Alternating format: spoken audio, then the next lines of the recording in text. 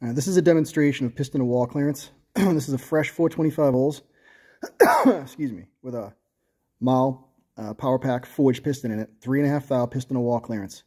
Everything's fresh, everything's straight. So basically 4-inch 155 bore, and the piston skirt is over 4-inch 152.5, something like that, 152, 151.5. You get 3.5 thou of piston-to-wall clearance. And if you look at the amount of rock in the piston, it's approximately 3 times that. It's about 12 thou. And that's, you know, a forged piston, we run them a little bit loose.